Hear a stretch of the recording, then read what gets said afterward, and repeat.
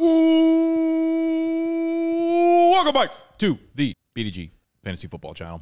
As always, joined by Mr. Adam, Mr. Andrew. Today, we're jumping back into our rankings videos. Top 25 running back ranking debate for redrafts. Of course, you've probably seen them quite a bit on the Dynasty channel. We're completely switching gears. Last episode, we did the wide receiver version of this, so if you missed that, that is down below.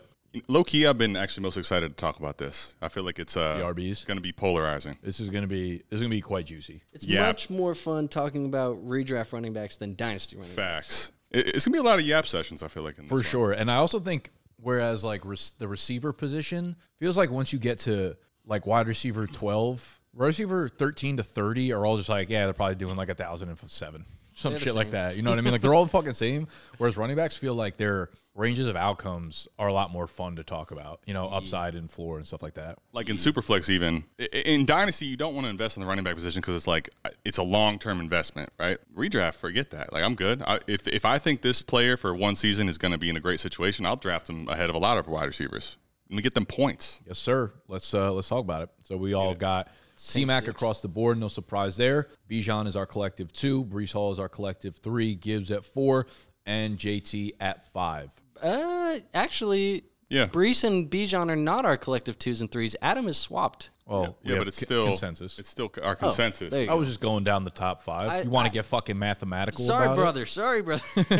Consensus means our, averaged out. But across the board, you're right. Fair enough. I think for the most part, this is almost everybody's consensus top 5 in terms of just the raw players. Like C-Max, everyone's 1, and then it's Bijan, Breece, Jameer, and JT in some kind of order with the tier break after that. Yes, sir. What's interesting in redraft, I was thought about putting Saquon ahead of JT.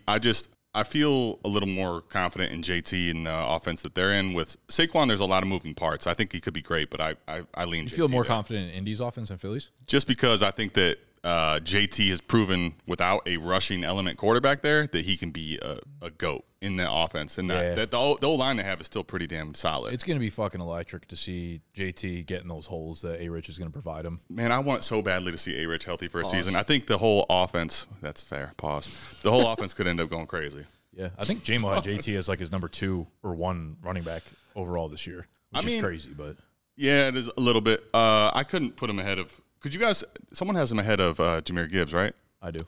He does. Okay. Actually, you guys both do, right? No, just Nick. Just me. What do you think on Gibbs then? Well, with Gibbs, obviously I'm not like fucking super low on him as 5, but I think that kind of coincides with, you see I have DeMont down there as my 17 when he's our consensus 20.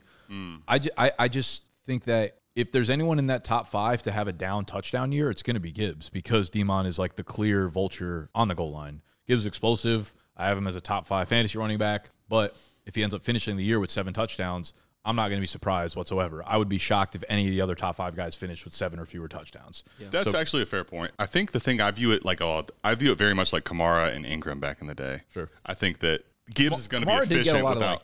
Kamara got a lot of goal line touches, though. And Gibbs on the back half of the season actually got a lot of them goal line touches. But to your point, like, I think you're not wrong. Montgomery could still have a feast, and that could end up being a problem for Gibbs if he's not super efficient. Yeah, so that's the only thing is, like, to me, Montgomery didn't show that he was washed at all. Like, just rushing purely for 1,000 yards, given the workload he had, I thought was impressive. There are not a ton of running backs that just straight up run for 1,000 yards anymore, especially just completely splitting the backfield. So I thought DeMont was good, scoring a lot of touchdowns. That's my only and missing some time, too. He missed some time with some injury. And that was what kind of opened the door for Gibbs, too. And I wonder, like, if he didn't get that momentum to, like, prove that he could get up there, how long it really would have taken. But Dan Campbell's proven imagine the Dan Campbell hate if that would have happened after they got rid of Swift and then drafted him so highly. I was ready to riot. People were pissed like the first 6 weeks.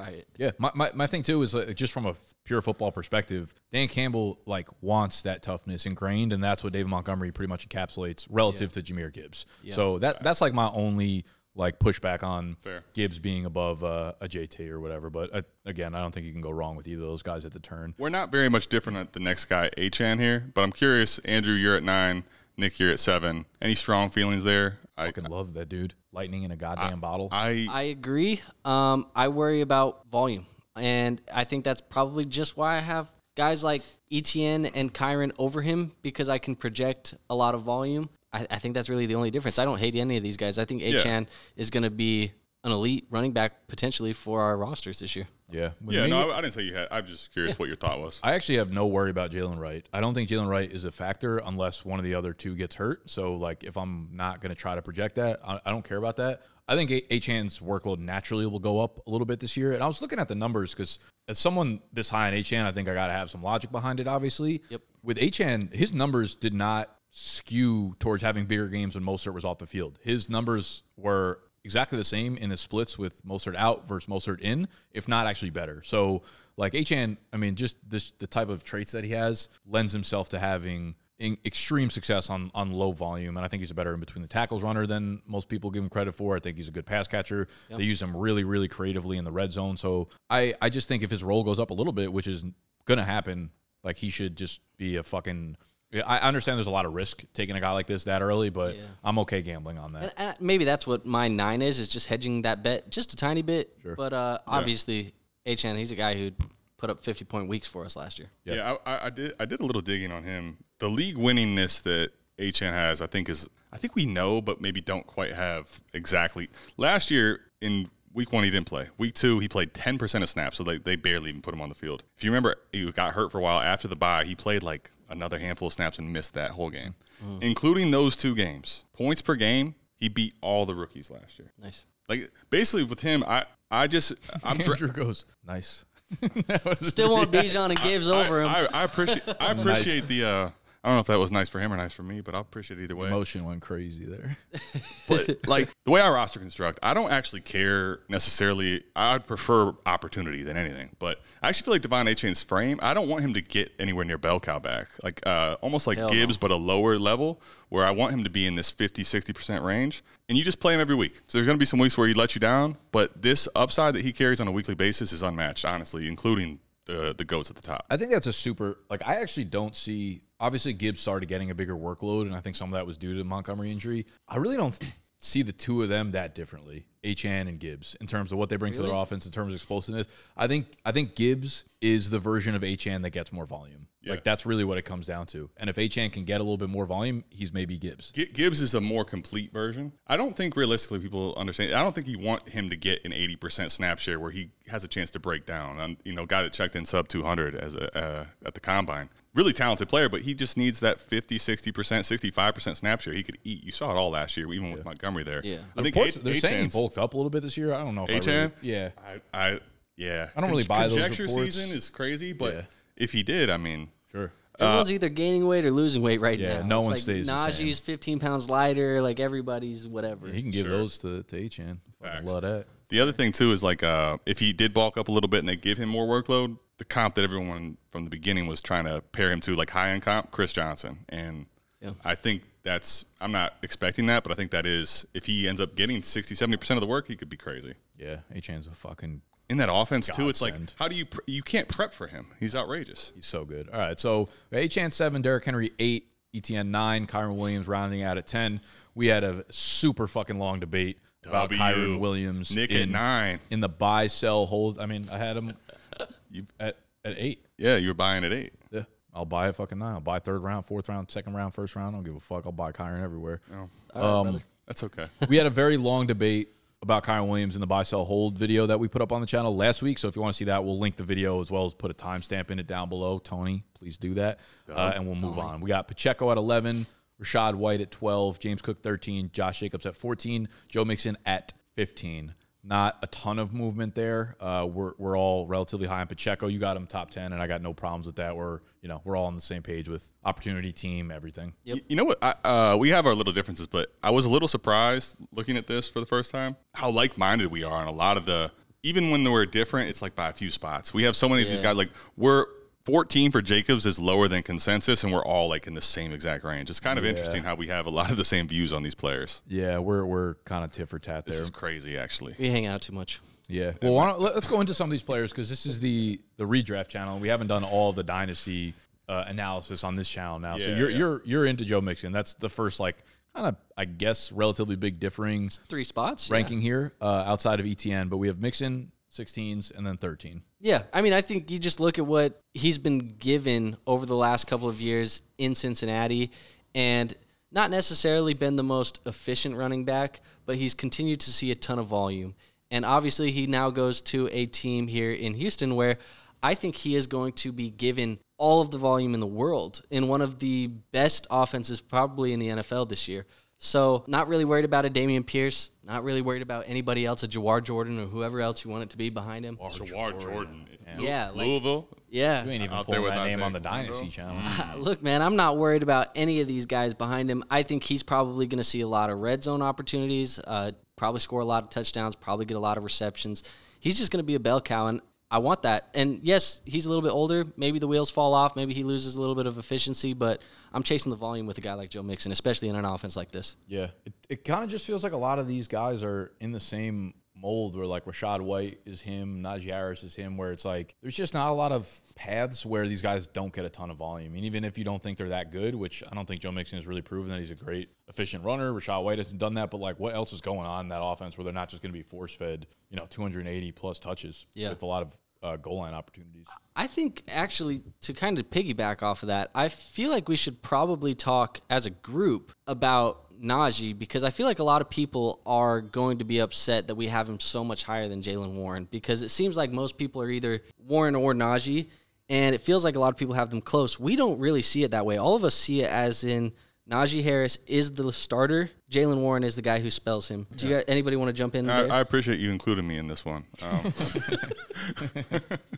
Najee, I feel like it just fits so well. The hate you just talked about is such a good parallel. Arthur Smith coming here, the way that he just frustrates people and just in general, load Najee up with a bunch of touches. It's not that Jaylen Warren's going to go to the wayside, but I think if this offense is actually more efficient than people want to give it credit for, if Russell Wilson, the pairing with him, I could see this giving sneaky, decent upside for Najee at the red zone. Still a guy that's not an efficient runner whatsoever, but a big bruising type style back. I think he's going to return better value than a lot of people give him credit for. It's like he had such a great rookie season, and then the hate was so strong the last 2 years. I feel like it's gone too far. Yeah, you want to talk about, I think he's my highest owned player on underdog drafts because he's sitting there in the 8th round every time, and I'm looking at a guy who has had 285 plus touches every season, minimum of 8 touchdowns every season. Right. They've upgraded their offensive line year after year using the first round pick on him. I think Arthur Smith is a good offensive coordinator, especially with the utilization of, running backs in terms of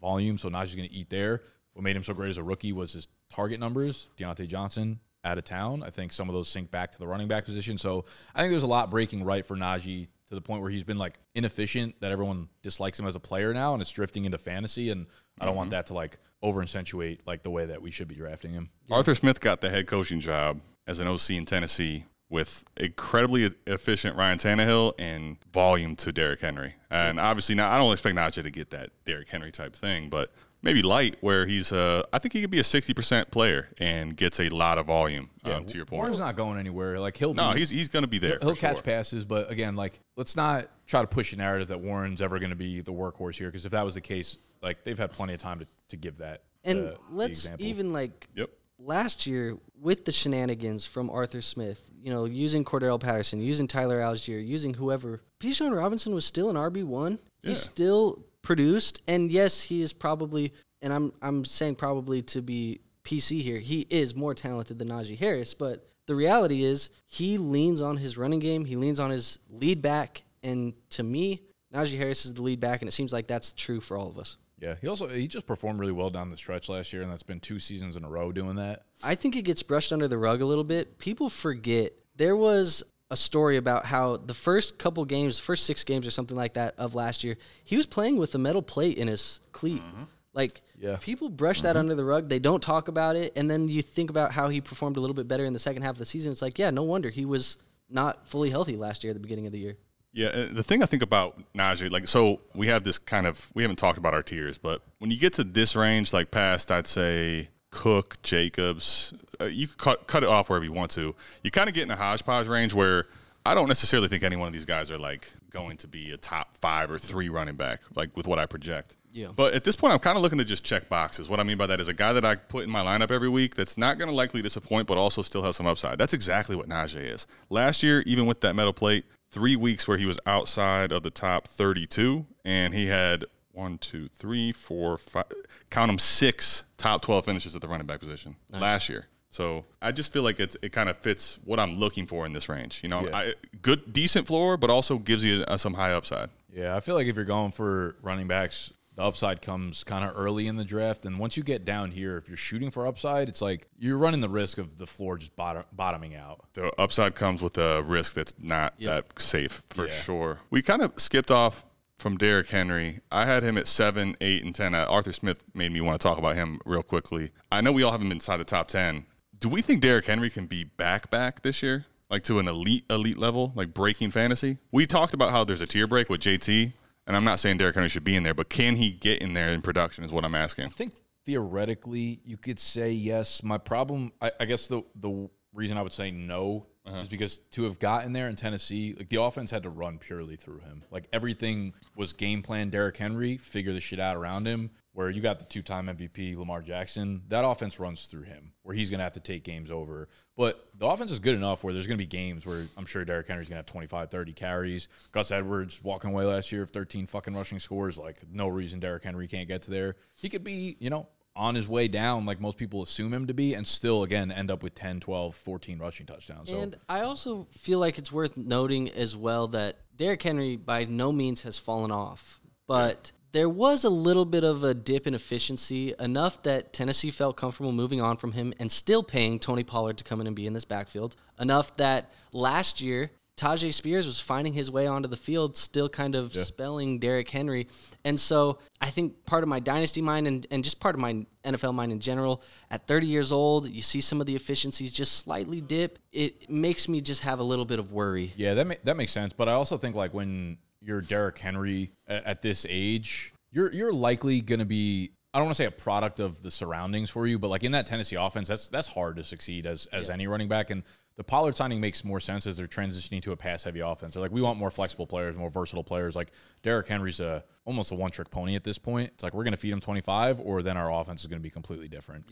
Yeah. I think the thing with Henry last year, at least for me, what I saw, I completely understand the concern, and you 100% could be right. Like he could at this point at 30 be trending the wrong way as far as how his body's handling. Saying that, I still have him top 10. For sure. No, I mean, I'm not saying you're knocking him too much. I get the concern.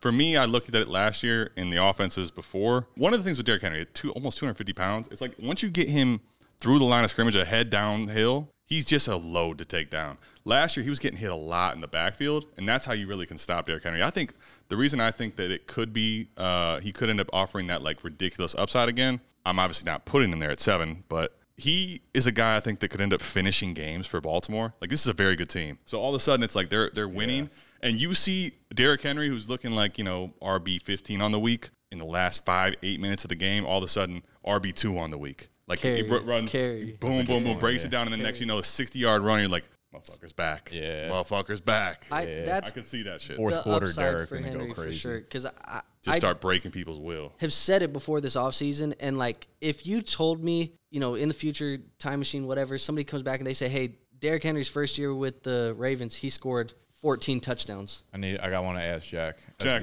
grab a seat here. Derrick Henry. As the in-house Baltimore Raven guy, the Baltimore Ravens podcast, you got exclusive access into the players. We're talking about Derrick Henry. I was saying, like, I think his upside in Tennessee came from the fact that the entire offense ran through him, right? And he's getting 30 carries a game. Baltimore, you got the two-time MVP, Lamar. It's going to run through him for the most part. But, like, Derrick Henry, there could be fourth quarters where you guys are up multiple touchdowns. He's getting 8-9 carries to finish off the year. What is your gauge on Derrick Henry, his involvement in the offense? Do you think he's like a 25 carry a game guy again? So when I was going through underdogs rankings and also just where he was being drafted in best ball, I thought he was being drafted too late. But some smart people pointed out that there'll be games where he has 12 carries, 48 yards, a catch or two, and no touchdowns. And he'll put up, fantasy Gus Edwards, Yeah, a couple duds. Yeah. But I genuinely think that the upside of Lamar's never had a good running back, let alone a Derrick Henry type. They've already started to wean the run game off of Lamar. Mark Ingram people about to chew you up in the comments. J.K. Dobbins, truthers. I mean, Dobbins never consistent. Ingram, guys, this is the best running back maybe of the century. I don't know, but century's crazy. I don't like. AP No. AP was amazing, but like after that, Henry put up insane numbers. So I think you're gonna get Gus Edwards at the goal line work, right? So he's going to score. I think he's going to score 15 to 20 touchdowns. My favorite bet is him to lead the NFL in touchdowns. Like, last year, Lamar didn't score. They stopped running him near the goal. Lamar doesn't. Yeah, he doesn't score rushing touchdowns. And it's crazy. honestly, the touchdown against Houston in the playoffs, I think that's probably like a little fresh in people's mind. They don't run him near the goal line nearly as much, and they just want to cash in on Henry. So I think there's going to be games now late in the season when Keaton Mitchell's back. If the Ravens are up a ton, I don't think he'll get 9-10 carries in the fourth quarter. Keaton Mitchell isn't a bell cow, but they are comfortable giving the ball to Justice Hill. Like, if they're really milking a game out and it's over, he won't be the one touching the ball like McCaffrey and how the Niners. Yeah, they don't give a fuck. Right. They're up 30, and then maybe Elijah Mitchell's coming in. But, yeah, I think it'll be a lot of competitive games this year. So I'm pretty high on Henry. But I do understand Lamar just never throws to the running backs. And if he's going to, it's not going to be to Henry because you've got Justice Hill. It's not his game anyways. And I just keep going back to, like, if Gus Edwards could do what he did last year and, like, now you have Derrick Henry, it makes so much sense on paper. Yeah. And that's what I was just getting at, where I was like, if you came back in a time machine and told me that Derrick Henry had 15 touchdowns in this offense, I wouldn't be surprised. No, I mean, it's. I think he'll score 20 touchdowns. Genuinely. 20. Yeah. I think he leads the NFL. If he does that, he outperforms our ranking right here. If he scores 20 touchdowns, he's the RB1, probably RB3. That's what I'm saying, dude. Well, elite relevance for sure. Fantasy is 20. Now, like when he was in Tennessee doing it, it was like, will he rush for 2,000 this year kind of thing. Yeah.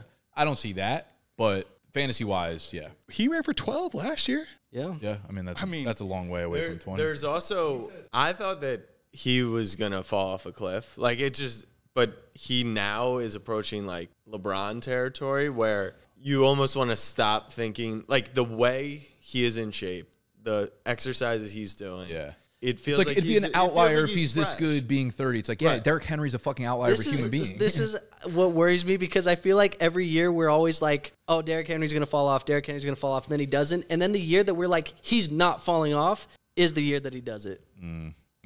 So it would just be. What are these rankings for? Season-long dynasty? Redraft. Yeah. Like, we have him at 8. So I think achane above him is nuts.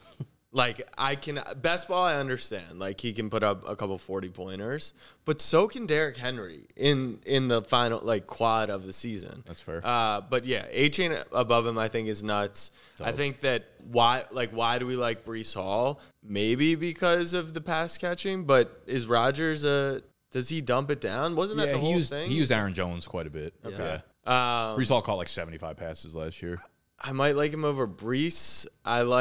I think Jamar Gibbs is Jamar Gibbs. People are going to kill you. Yeah. Jahmyr Gibbs. Okay, why Jonathan Taylor over Derrick Henry? Jonathan Taylor kind of just feels like Derrick Henry, but 5 years younger. Like, both of them can rush for 2,000 yards. But don't you fear Richardson a lot more than you fear Lamar? On the goal line, for sure. Because if Saquon, that was the whole thing. I'm worried about Derrick Henry. Does Derrick Henry still have the capability to rip off 40, 50, 60-yard runs where JT can very much still do that? That was where Henry's like upside came in, but I understand that could be supplemented by 3 goal line carries a game. Yeah, I feel like Henry could score twice as many touchdowns as Taylor. Yeah, I think that's fair. And more than Gibbs. Like, outside of McCaffrey, I do love Bijan. Gibbs gets a ton of his value, though, I think, because of just how versatile he is in the passing game. Like, he's going to catch a ton of passes. He also is one of those guys that turn anything into a touchdown. Yeah. Yeah. Anytime he touches the ball. Had to have that happen for sure. Anytime he touches the ball, it could go 80. Yes. So. Okay. All right. Well, Jack, you've given us something to think about. Appreciate it. Well, he's out. I was actually about to move my hand. I was going to get up and put the other mic on if we were just going to have him sit. But I just wanted now we had chaos. He's so close to Baltimore. That was actually perfect. Yeah. Well, he gives us a good insight on it. He kind of confirmed at least what I was thinking, where I think it exists. I feel like my ranking at 7 is that I want to see if it can happen. I'm just not going to. I'm not going to kind of want to move Henry up a little bit. Did it? A little bit, yeah. Above achane? Yeah, above everybody. Literally above everybody. Over CMC. Yeah, fuck it. All right, well, let's continue down. Above everybody. I don't see Gus Edwards in your top 25, Andrew. Hell no. That's because you took him out of mine. It's because it's Kamani Vidal. I'm surprised he's not. All right, so we yapped quite a bit about Harry. That was actually pretty good insight. Let's get back to we were at Najee. Anyone in between there, and then further down we want to yap about Dave Montgomery. We kind of talked about that, but you're higher there, Nick. I'm higher here on James Conner than you guys, and I just think we look at this Arizona Cardinals offense, and last year, despite no Kyler Murray for a majority of the year, despite really no real weapons other than Trey McBride, he was still very efficient. And I understand they've added Trey Benson, and a lot of us in the Dynasty community are very excited about Trey Benson. But I just have this feeling, and my projection is that James Conner is going to get the entire workload this year. They're going to run the wheels off of him because it's 1 year left on this contract that he hasn't really shown us any signs of slowing down.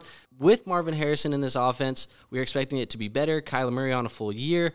I just don't see any situation where, unless they're comfortable turning this backfield over to Trey Benson quickly. I don't know that I necessarily think they're going to turn it over, but this feels like the first real sign that like there's a reason why James Conner could fall off, and Trey Benson is that, or he gives them an explosive element where James Conner's never really been explosive. The other thing with Conner too is we saw his targets were cut in half last year. Snap share too. Go ahead. I was going to say too. You have Joshua Dobbs playing quarterback for a lot of the year, and he's got Kyler. It's not like he runs any less. Joshua Dobbs is not as savvy of a quarterback as Kyler Murray is when it comes to checking down and doing things like that. Like we've seen James Conner play with Kyler Murray before, and he's gotten receptions with Kyler Murray before. Yeah, and I'm just saying they used other running backs to be the third down backs. Yeah. That I think for me is where my ranking is. Like I acknowledge that James Conner actually, even despite lower snap share down the stretch, still was actually really good. And then this offense could be good enough to put him in a very meaningful mix. But if I look the last 3 seasons where he just keeps surprising us, we keep thinking he's done. 21, he's playing like 70, 80, 60% snaps almost every single week. Some of these times in 2022, 90% snaps for a large chunk of it.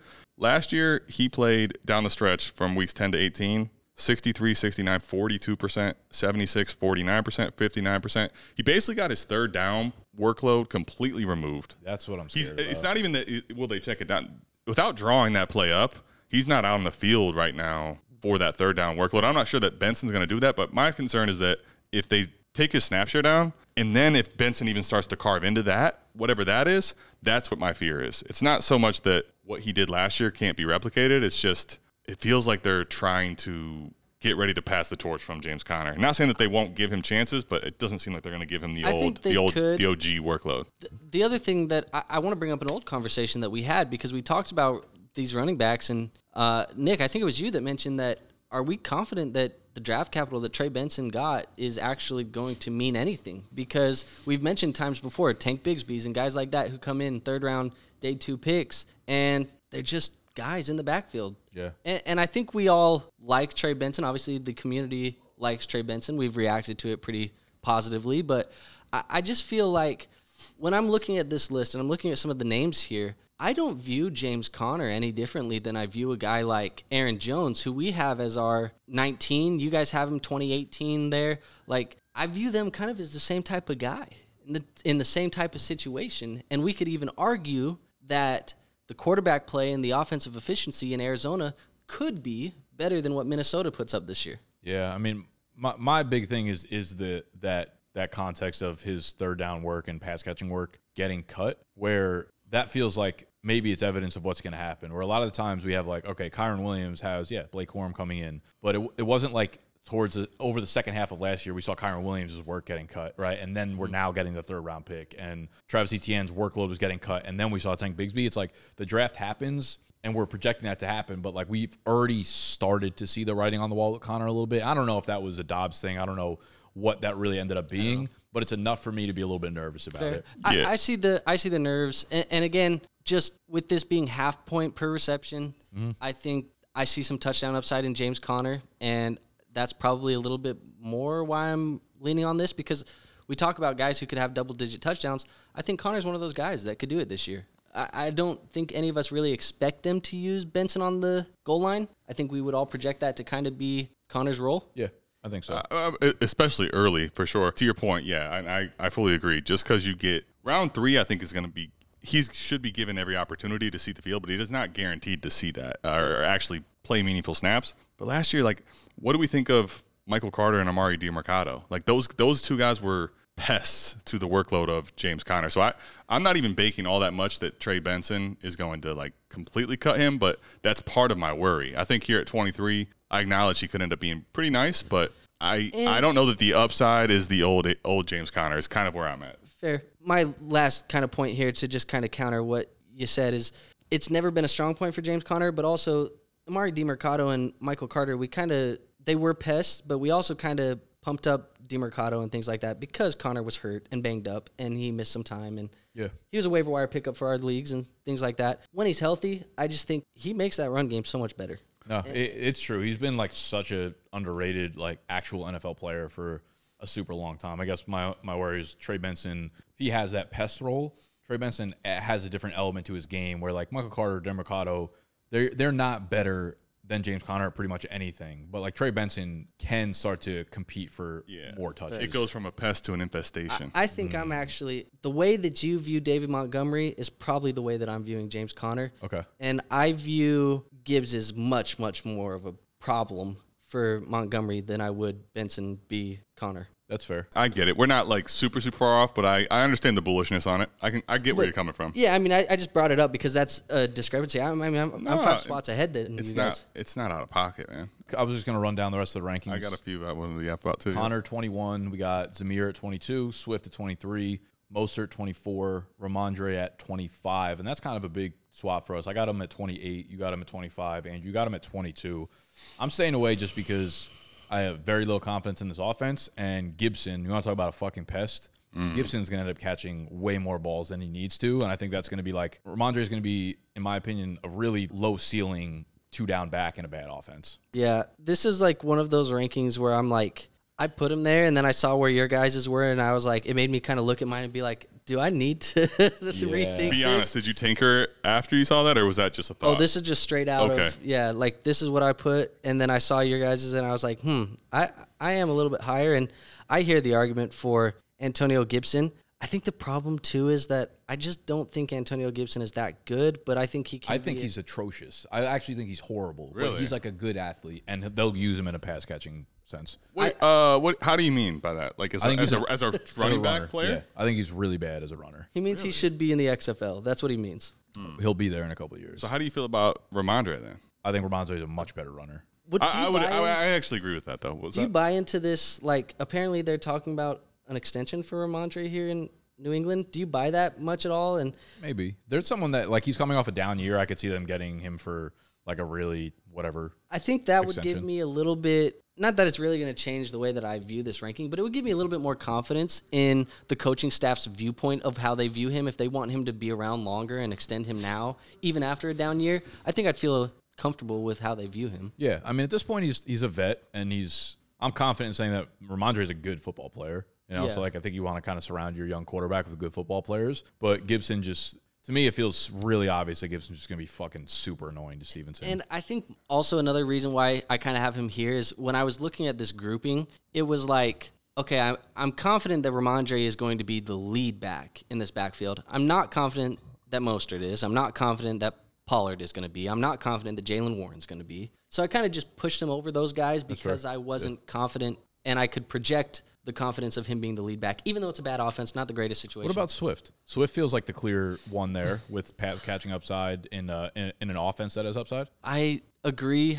I kind of struggle with Swift, and I think the reason why is because there's so much new in that offense, and there's so many weapons that it feels like he could almost be forgotten sometimes.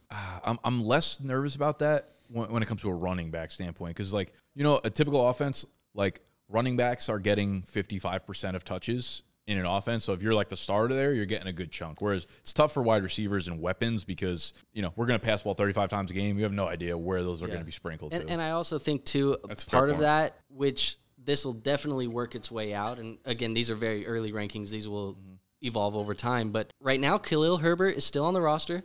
Roschon Johnson, drafted by them last year, still on the roster. And we haven't always projected, and I don't think any of us have ever really wanted DeAndre Swift to be. I mean, we talk about Jahmyr Gibbs being a guy that you don't want to give the full workload. You don't really want to do that for Swift either, because when we've seen him get that or get a heavier workload, he gets hurt. Yeah. And it makes me worry about goal line carries or potential things like that with Khalil Herbert on the roster. I just think there's a lot going on. And again, just so many moving parts that even though Stevenson isn't in the greatest situation, it doesn't feel as messy for Stevenson. Okay. I got you. I was going to say that the Gibson's had more top 12 finishes at the running back position than Rhamondre has. We saw a really nice season out of Rhamondre in 22, but like totally different coaching staff. This new coaching staff doesn't have any like true attachment to him, the player. I think he's going to be given the lion's share of the workload, but I think that there's no way you can tell me that he's locked into a like true workhorse role with them bringing in Antonio Gibson. He's a very good he's a ex-wide receiver, very good pass catcher, very dynamic in his own right. Maybe not a great, through the tackle runner, but I guess that combined with the fact that he, to me, is in an offense that like what I project is probably not the greatest. I don't really know what it's going to be. I don't think anyone does. Yeah. But that's where my hesitation with him is. DeAndre Swift, I think he's extremely talented. I think that if this offense is really good, he's actually been very nice on the goal line. The biggest problem for me with him is like, can he stay healthy? If he stays healthy in this offense, I bet you he could return value. But my ranking of him at 22 is a lot of changing parts and the fact that we don't really know what his role is going to be. But the Chicago thing you were talking about with Roschon, like they drafted Roschon. I think they wanted to give him a chance to take over. He just isn't. Yeah, he ain't it. I'm really curious. And Herbert,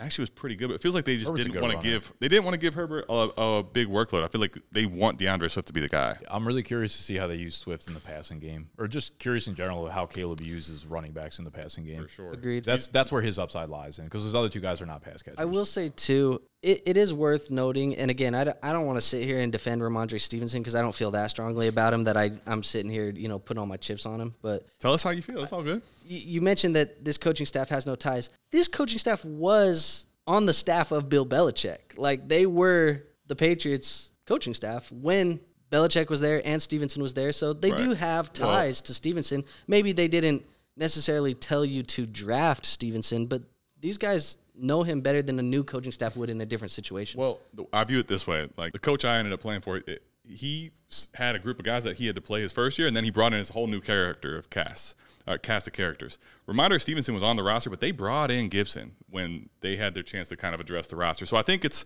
more of a standpoint, I guess, to your point that you're making here, good counterpoint. They saw him, they know what he is, but they decided to, while doing that, bring in Antonio Gibson to complement him and probably take away from his fantasy upside. Fair. I guess relative to consensus, I'm pretty cool on Rhamondre. But like I said, I don't think he's a bad player. I'm the high man in the group, but I'm like not crazy bullish on him that I feel super strongly about it. It's a really hard guy to be bullish on.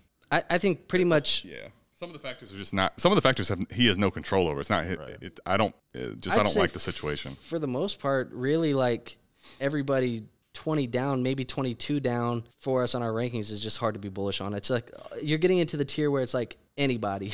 Well, one guy that as I'm looking at this, maybe I need to move up a little bit. Like as I look about 21, 20, whatever, somewhere in there. There's one guy here that I look and say, man, with what I saw last year, even if Achane gets more and we say that Jalen Wright is just the guy in waiting, I don't know. Maybe, I feel like I might need to move Mostert up and redraft more just because he's so familiar with this offense and what he did last. The guy scored 20 touchdowns. Yeah. So we just talked about Derrick Henry possibly scoring 20 touchdowns, like how that's insane. I've gone back and forth on Mostert a lot in terms of like where we got to rank him in redraft. I will say I think one thing that maybe went under the radar a bit is Miami losing a couple offensive linemen. I want to see how their run game works, especially with Mostert kind of like depending on a lot of the inside stuff. Don't know how the goal line work is. I feel like as the season progressed, they started to give Achane more red zone work, and I don't even mean just like goal line carries, but when they were on like the 11, they like put Achane in motion and like use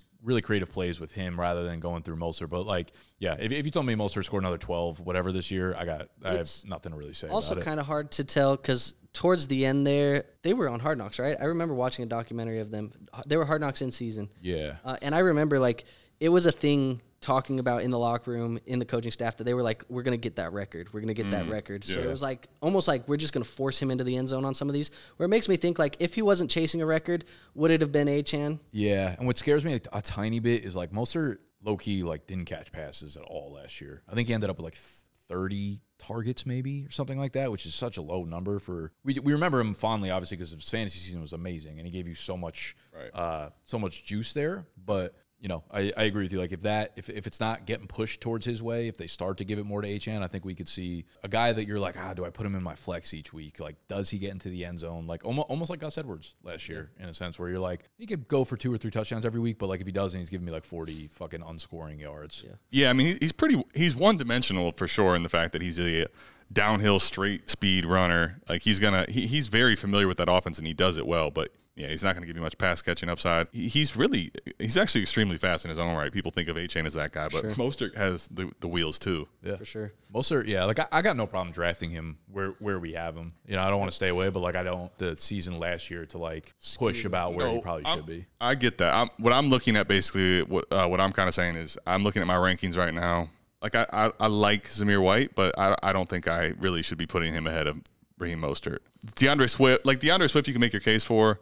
I even struggle putting him ahead, putting James Conner ahead of him as I start to think about it. James Conner's in a similar situation. We hope he retains that role, but if Mostert does that, he's going to do it in a more meaningful level. I think I'll move him up a few spots as I start to think about this. They also did extend Mostert, so they definitely have him as a plan in their future for a little bit. You don't think that was just a good job for last year? It could have been for sure. Let's end with big girl Zach Moss down there. I wanted to talk about that. Now I know we only ranked up to 25, so I'm not sure if like 36 was your actual ranking or you just stopped after 25. No, I remember playing with these a good bit. I definitely am lower probably than most people on Zach Moss, but let me see where I exactly have him. But where are you guys at? You guys are pretty similar, 25, 27. What are your thoughts on Zach Moss this year? I just look at Joe Mixon's role, even when like Samaje Perine was there and catching 50 balls a year, like that's what Chase Brown will probably be. What's made Joe Mixon, in my opinion, such a great fantasy player over the last fucking 5 years is the number of goal line opportunities that he gets. They're fucking insane. And like, I don't really know what Zach Moss is. He was really cool for Indy for a second last year. I don't think he's anything special, but that role could be special, you know? Yeah. So he's, in my opinion, a high floor guy that I don't know if I see a ton of upside, but he could play all 3 downs.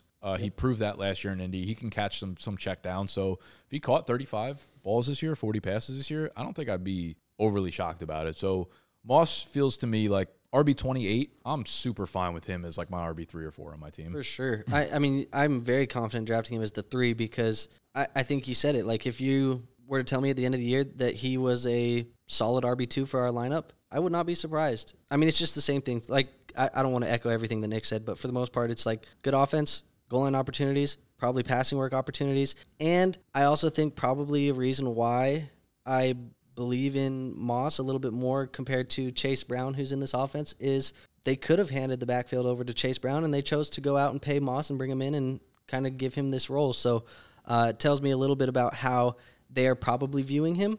And even though I don't think Chase Brown is a bad player, I think he is, like Nick said, more of a complementary piece to Zach Moss. Yeah, the offense is simply too good not for them to have some sort of good fantasy production in that backfield. So if you want to bet on Chase Brown, I don't really have a problem with it. I'm honestly fine drafting both of them at where their value is in underdog drafts. I think Zach Moss is like a 9th round pick, Chase Brown 11th, 12th. I'm like, cool. Someone's going to do something good there. To the point you're making about that, obviously lose Joe Mixon, move on from him. I wonder if Chase Brown, the way I'm looking at it and what I hear is that I think they're planning to give Chase Brown a bigger role than they did last year because he did so well with it. But he's not they definitely don't view him as like, hey, we're going to give the keys to Chase. He's not an every down back. It feels a little bit like Pittsburgh. I was just about to say it feels like Najee and Warren. Here's my thing. I guess outside of some really actually surprising weeks last year, I feel like Zach Moss, I don't believe in the player. It's not even the situation, but if the situation isn't Joe Mixon versus like pretty much nothing, that's where I'm hesitant on Zach Moss actually being the Joe Mixon true replacement. Yeah, I mean, that is where I think the risk kind of comes into play, where it's like Alexander Madison. When he got his chances, when Cook was out, like he put up some 150-piece games, you know, and like really balled out. Was arguably the worst running back in the NFL last year. If Zach Moss comes out and is just terrible, averages fucking 3.6 yards per carry, I don't really think anyone's going to be surprised by it. Oh. I won't be. I mean, just because, like, it's interesting last year when JT has the injury holdout, whatever. That was a bizarre situation. Before that, his first 3 years. That shit was weird. He won that one, didn't he, though? Yeah, he did. He did. Yeah, that was Jim Irsay got crazy on all accounts. But Zach Moss's career was like going into the sewer. He was like a guy that was just wildly disappointing. And then, bam, what was that all about? His first 3 years were terrible. You want to know part of it. So I just wonder if that offensive situation the O-line Indy had was the reason why he looked so good. Not that he didn't surprise, but I just don't know if the role is going to be a clear, like, hey, you're going to take the Joe Mixon role, and then 2, from what I have is a full sample size of his career, I don't really love the talent. Yeah, that's super fair. Like, I do think he gets a starting role to start. I'm not confident at all that, like, hey, we're going into week 13, 14 of the season, and I'm like, Zach Moss is still the starting back getting, 15-plus touches a game. I'm not going out on a limb saying I'm going to predict that because I don't feel confident there. Yeah, so I have the guys that are not on the list that I have. I have Brooks ahead of him, Trey Benson, Blake Corum, Devin Singletary, and then him. I think there it's like I'm shooting on the upside and not the floor at that point. That makes sense. All right, well, we'll wrap it up there. Good fucking job, boys. About 48 videos that we filmed today. About 50-11 times. 50-11 times. Top 25 running backs. Top 28 running backs in the novels. We did wide receivers last episode, so check that out. If you missed it, make sure you subscribe to the channel here. Make sure you subscribe to the Dynasty channel. Make sure you subscribe to their channels. Make sure you just fucking click and subscribe everywhere that your eyes see the subscribe button. Even if you don't love me, pretend to love me because I love you. Now, last thing I was going to say is that if you have any suggestions or things you want us to yap about in future videos, we do a lot of it. As you could tell, Andrew alluded to, we do too much talking with each other. Let us know if there's something you want us to talk about that we haven't covered or you'd like us to see. All right. We love you. Moochies. Nothing you can do about it.